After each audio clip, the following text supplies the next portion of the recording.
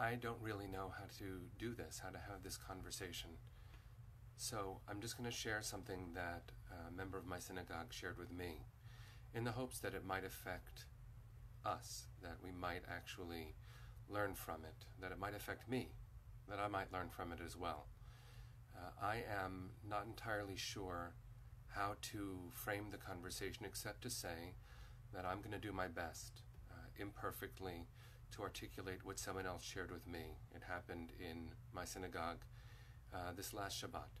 And I know it's not the first time because I've heard about it before.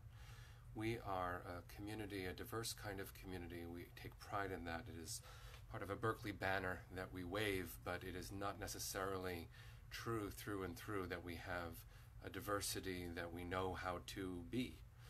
Because who's the we doing the embracing? Who is the we that's being embraced? And once you draw those lines, who does the outreach and who's being outreached to, you suddenly have an in and out dynamic, an inside-outside, that the word diversity and inclusion and equality, those words become slogans and not realities for people who would walk into a shul or people who belong to a shul. And so here I am, a white man, a white straight man in a synagogue, never worrying if I belong, never being asked questions like a member of my shul was asked this last Shabbat. And as I know, members have been asked in the past, old and young.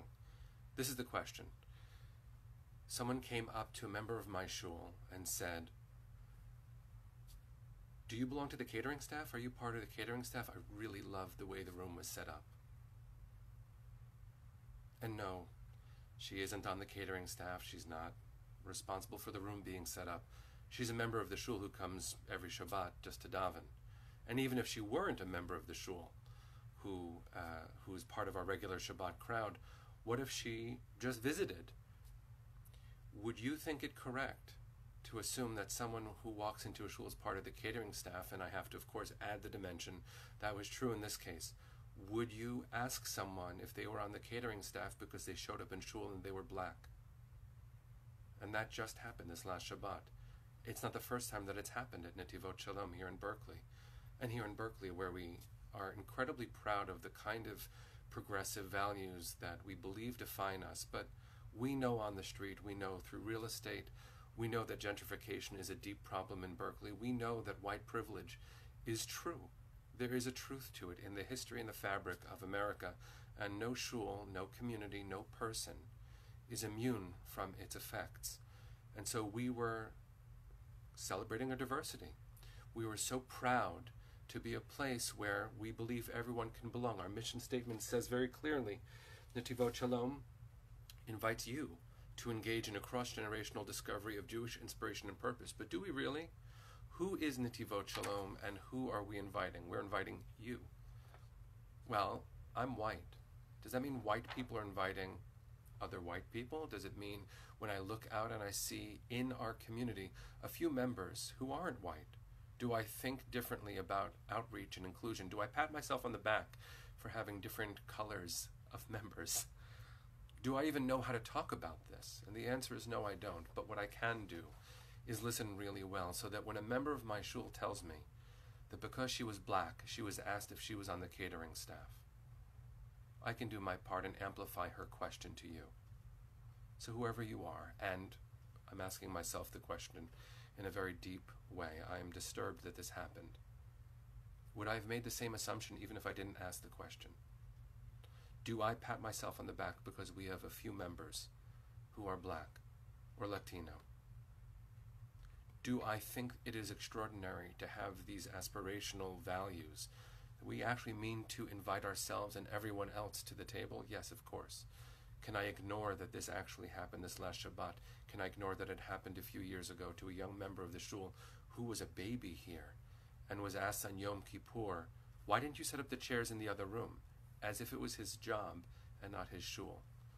We have a long way to go before we can claim any of the values that we believe in, before we can claim that we have achieved any of them. It's in these 7 days towards election season that I think we need to continue paying attention, because the fabric of society, in a caricature kind of way, is certainly frayed. We have many, many issues on the table. The racial divide is actually being exacerbated by this election campaign, of course. But it is not out there. It is in here. It is in me. I'm not sure who you are because I can't see you, but it might be in you. Can you hear the question that the person asked me as one that touches your own sense of judgment and self? Can you do more than feel compassion for that person? Can you feel a responsibility for the privilege that might be yours, is certainly mine even when I'm unconscious of it? Because until we can hear that question in advance, know that there's an implicit bias that absolutely pervades our world, our reality, our shuls. I'm speaking as one white person who never would have thought of that question, but might have had it in the back of my mind against my sense of self, against my better judgment, who I wish I were in the world and what I wish was our community. But it is true that someone just this last Shabbat was asked a question that I never would be asked, not only because I'm a man, but because I'm white. Someone was asked, "Are you on the catering staff? I love the way the room is set up." Now, I'm glad they liked the way the room was set up. But they were speaking to another person without knowing who they were, except that they were black. Shuls are places that need to continue paying attention to what we aren't yet. White privilege is a conversation that shuls and people are so uncomfortable having, including me. How do I have it? I'm going to watch this video when I'm done in just a moment. I have no idea if I got it right. But what I've done a few times intentionally, what I'm going to do one more time, is ask the question that was asked of the member of the shul. Put it out there again. Be uncomfortable saying it. Disturbed that it happened, and to accept responsibility for being part of an environment where it happened, and committing myself to listening really well. How can I not be part of the problem? How can I help make it better? The question was, a member of my shul, or any human being, was asked because they were black. I love the way this room is set up. Are you part of the catering staff? We can do better than that. We're going to do better than that if we choose to.